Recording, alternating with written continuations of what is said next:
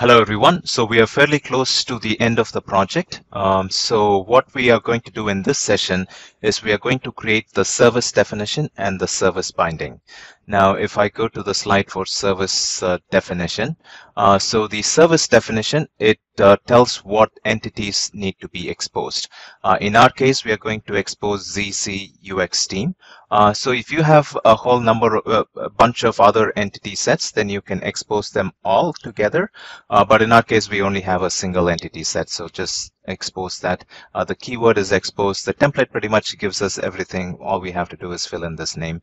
And we can also give an alias as well. So that's what we are going to do. And even at so late in this stage, it is still protocol agnostic. So it is still, you can still create a OData V2 or a V4 service. Even at this stage, it is protocol agnostic. So let's go to the ABAP repository tools. And what I'm going to do is right click and say new and new service definition. And I'll call this Z underscore expose, yes, VT. And I'll call this service definition for UX team. And let me say finish. And let's say finish here. And what I need to do is I just need to give the name of the entity name that I need to expose. So I'm going to say ZC underscore UX team underscore 5551. And then I can give an alias. So I can say as UX team. Okay, so this should suffice. We only have a single entity set. Again, like I said, if you have multiple, go ahead, expose all of them. And I will go ahead and activate this as well. So the activation happened, no problem. The next thing I want to do is create the service binding.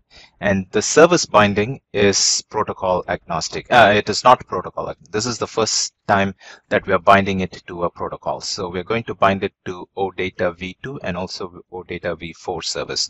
So let's start with OData V2 service. So what I'm going to do is come here again and right click and say new service binding. And I will say, give a name Z UI. UX team V2 5551, and this will be the service binding for UX team, and OData V2 UI. So that's what I'm going to choose. You can also, you have a whole bunch of options here. You can choose OData V4 UI if you want, or OData V4 Web API without the Fiori Elements app. So I'll choose the OData V2 with the UI, and we have to do is say the service definition. Notice next and finish is grayed out. So I will click here and I will choose Z underscore expose UX team 5551. Say next and say finish here. And this should create me the service binding, and we can activate this now. This should get activated. And then once it's activated, I can go ahead and publish. So this is going to take a little while. So I'll come back once this is complete. Okay, the service is now published. So what you can do now is you can select the entity set. Again, if you had multiple entity sets, then you'll see a whole bunch of them here. And then you can click preview, and this will open up the Fiori Elements app. And you can see that the Fiori Elements app is shown. You say go, and right now there is no data in the base table, so that's why you don't see any rows here. But you do see the standard search functionality where you can search by first name, last name, and so on. And you have the filters for first name, last name, and salary. Let's go ahead and create a user, and I'm going to create a user here. I'll call it Milton, age 45. Role, I'll call it as UX developer. And notice that I'm not putting in the salary because the salary is read only. Let me go ahead and create, and this should create me the user. It creates the ID here as well. And if I go back, you will see that there is the user here. It is set to active is set to no, because we have this defined as a as a action. I can select Milton, I can set active, and now the user is active. So that's what happens when you create the Fiori Elements app with OData v2. What we'll do here is we will go ahead and create a binding for OData v4 as well. So you can have any number of bindings. So I can go service binding here, and then I will give the same name, ZUI v2 here, or v4 here instead of v2.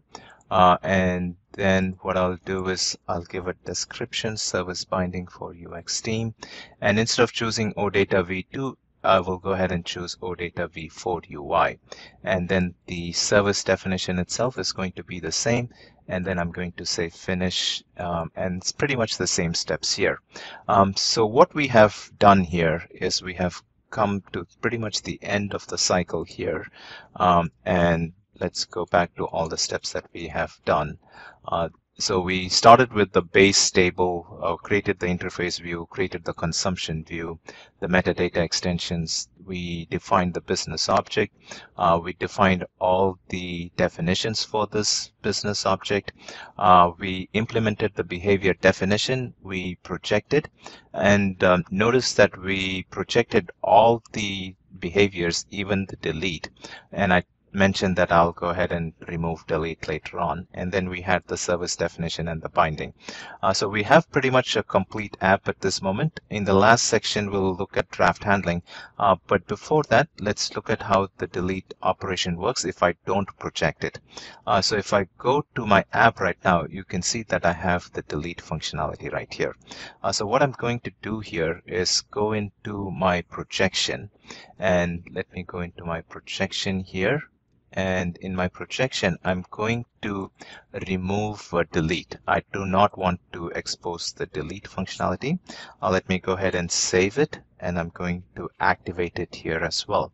So at this moment, I do not have delete, and let me go ahead and close this app, and let me go ahead and open it again. I can go into my service binding, and the UI v2 is what I want. I'm going to say preview, and this time if everything works, I should not see the delete, and you see that there is no delete. Delete is not exposed, and you can still see the same number of rows here.